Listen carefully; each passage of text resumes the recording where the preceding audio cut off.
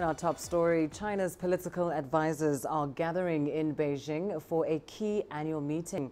More than 2,000 members of the 13th National Committee of the Chinese People's Political Consultative Conference are due to hold their first session on Saturday.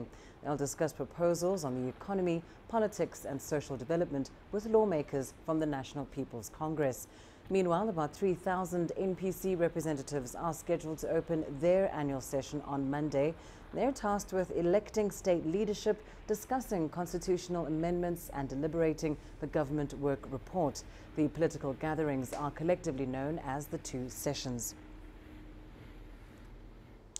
Well, people across China are paying close attention to this important event.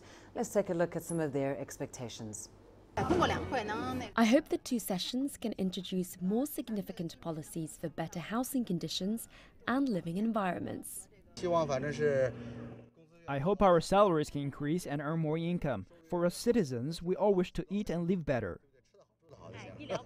I hope China's medical security can be better and the education system can be perfected. I think in the next few years our work will be changed with more technology. Compared to the past, now we have to make full use of the internet and data to bring convenience to the people and also to manage transportation more efficiently. I wish the defense forces of our country can be stronger and our country will be more prosperous. I hope the vacations of Chinese traditional festivals can be a bit longer so that I can be with my parents for a longer time, which can help increase enthusiasm for my work. Well, the two sessions have also drawn international attention. Let's hear what foreign officials have to say. The Belt and Road Initiative proposed by President Xi is a good idea. Indonesia also has a strategy to build a maritime power. The initiative can also help Indonesia to develop its maritime infrastructure.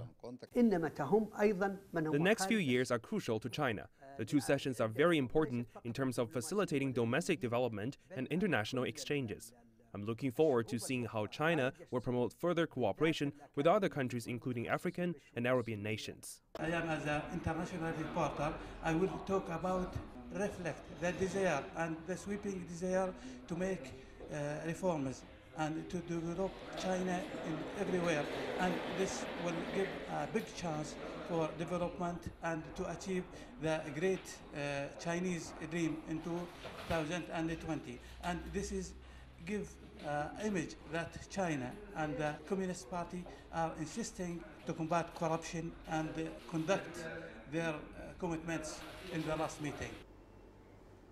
Well, let's bring you some African perspective now on the two sessions. I'm joined here in our Nairobi studio by Raphael Obonyo, an international relations expert serving on the board of the Global Diplomatic Forum and also representative to the World Bank's Global Coordination Board.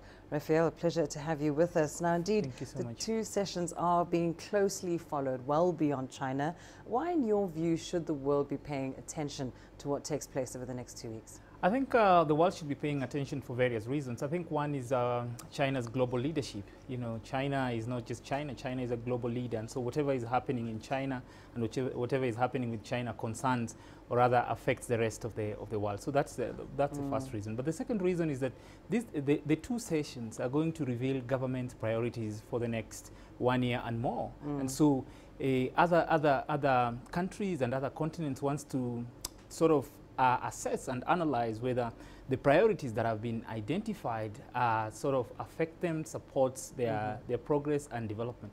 And these particular sessions, I mean, the two sessions also sort of provides China's vision for economic development and a sort of global engagement, and so it's extremely important. Well, I mean, as you say, of course, China has positioned itself as a global leader, one that has forged close ties with Africa over the past few years.